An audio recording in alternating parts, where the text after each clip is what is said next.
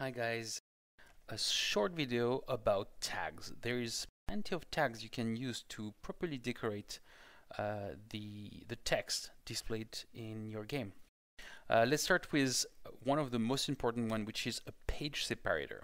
So let's say that you have a very long text, and for some reason, well, it just won't fit into one page. You have the at object, and actually as soon as you put the at, you can see that the number of characters of use now is showing in a second version. So this little numbers at the top of this specific screen is the number of character of that page. So as we put the at, it shows you now the number of character on that second page, and if I put another at, it will show you the number of characters for the third page.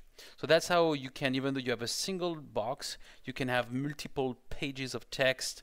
And the software will automatically add next and back button for those. This will be done automatically for you. If you have played the game, you have always also seen often the fact that we have icons. So to activate those icons, it's simple. So for example, if you want to have the home icon, typically you would say, well, it's time to go back to Scotland Yard and show the home sign that is on the Scotland Yard location card. Then this is how you will show it. You can obviously also say, let's say for example, I think at some point in South Bank, if we scan the character Mary, we say, oh, here, my daughter lives in Greenwich. To do this properly in the way the game design is done, it should say in Greenwich location M. And so the way to show properly this location M is to write loc equal M and close this. This piece will actually be replaced by a proper icon that shows location and M as an icon. You can also just use loc to just show the location icon without stuff, but most of the time it's used like this, location equal M. To do this properly, we should say we heard our daughter Colette character 04 lives in grid-read location M.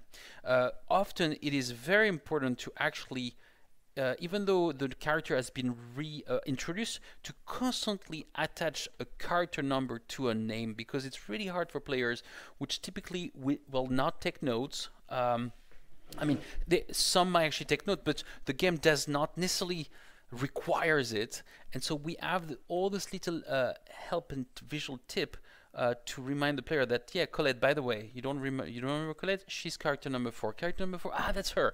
Ah, yeah, okay. She lives in Greenwich. Okay, sure. It's also when the player doesn't know Colette, it also enables them to discover who is Colette, character number 4. So to show that proper, so it's car 04 and location M. Now there's also the item.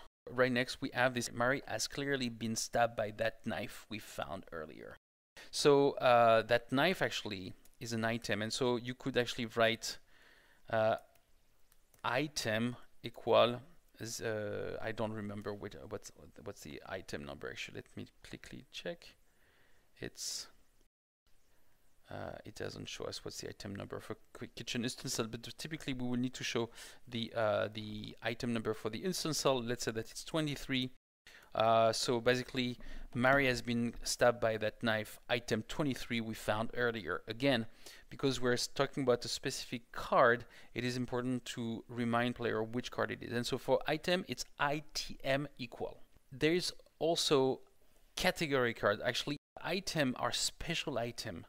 And they never go up to 23. It's my bad. Actually, they go from 1 to 59 in the base game, and I don't think there's an item knife. However, there is a category card utensil. So for the category card, it's cat equal 23 that we found earlier. Finally, you have some typical decoration thing that you can do. For example, you can do B Colette character 04 /B. What it does is that anything between this B tag and this /B tag will be put in bold. So the word Colette and this character will be put in bold. You have the same thing for italic.